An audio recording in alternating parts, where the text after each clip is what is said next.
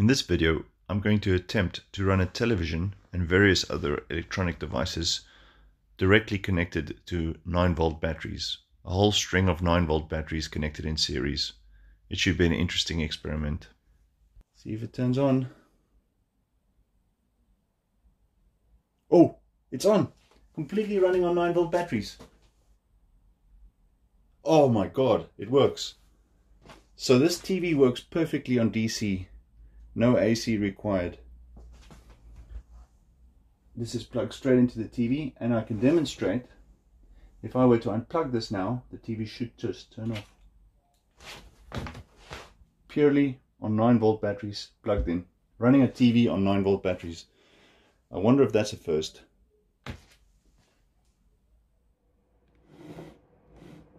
I started by clicking the positive and negatives together, and that way I can create a battery pack with quite a spicy voltage, so be careful.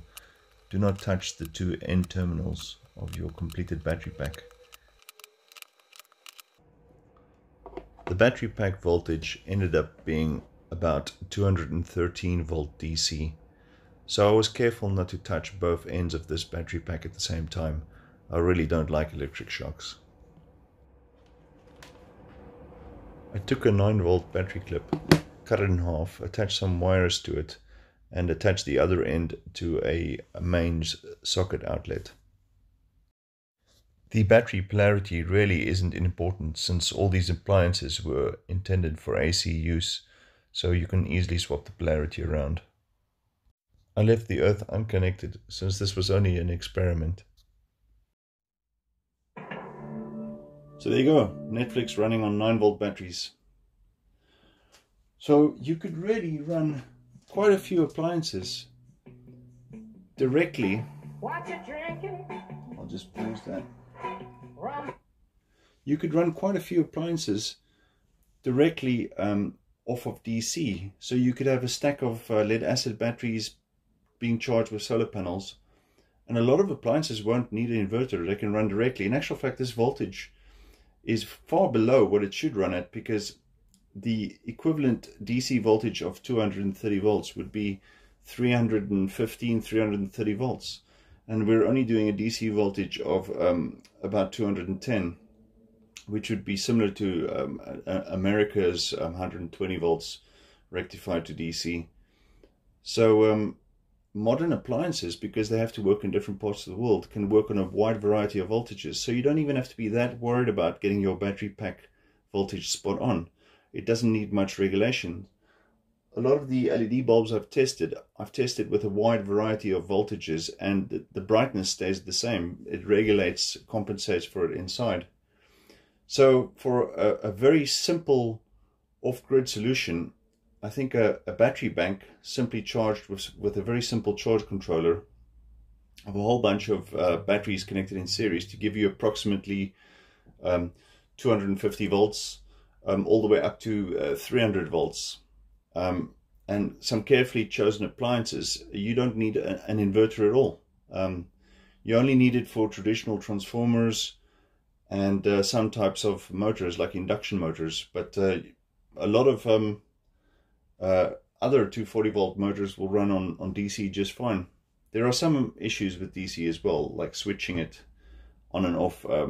Some switches aren't rated for DC, so you'd have to modify a few things, but in theory you don't need an inverter.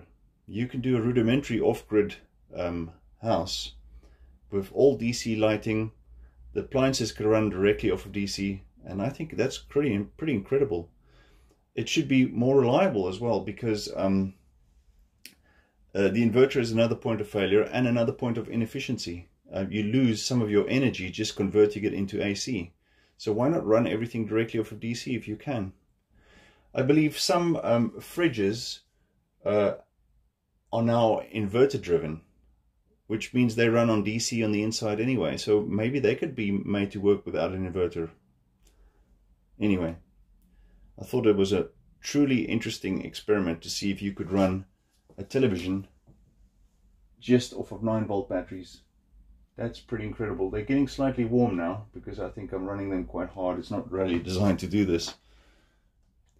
And to prove that the TV is running off of these batteries, I will unplug it while it's plugged in. So this is the positive and negative going straight to the pins of the plug. If I unplug it now, it should just cut the power to the TV and it turns off. This is all that's powering it. A bunch of cheap 9-volt batteries connected in series. So we know that that the TV works off of our stack of 9-volt batteries, but I thought it'd be interesting to try a phone charger. So I've got this iPhone charger plugged into an Android phone, and I wanted to try that to see how well that would actually run directly off of DC. So let's give that a try.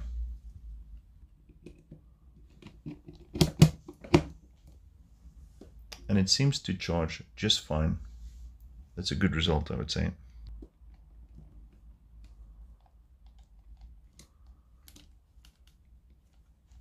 I also wanted to confirm that various phone chargers would work. So here's an example of another phone charger, and it seems to work fine as well.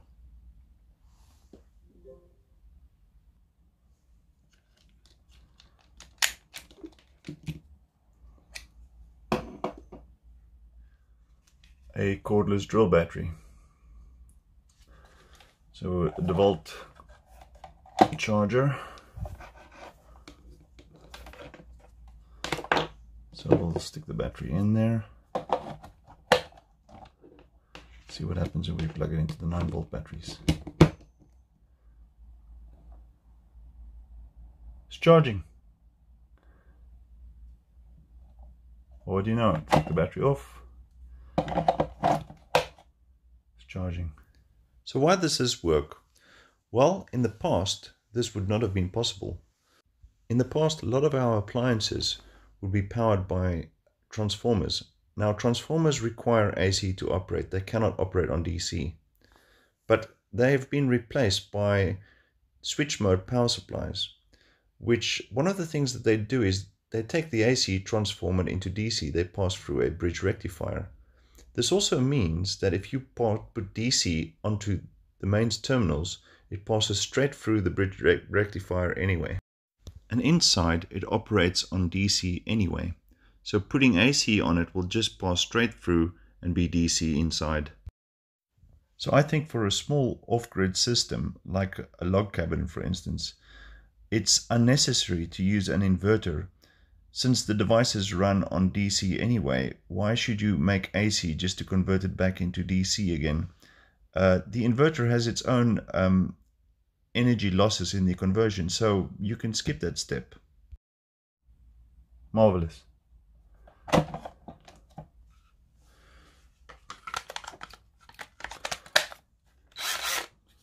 Right, so the batteries are pretty drained, but I'm still going to try to see if this Dell charger can be powered directly by this stack of DC 9-volt batteries connected in series.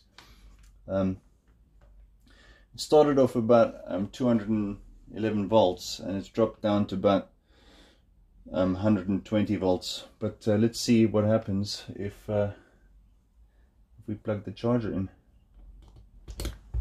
Oh, look, the charger light has come on and it's showing charging there. So it's actually working just fine. And if I unplug it, it stops charging the laptop. Let's check the actual voltage drop. So let's see what the actual voltage is showing.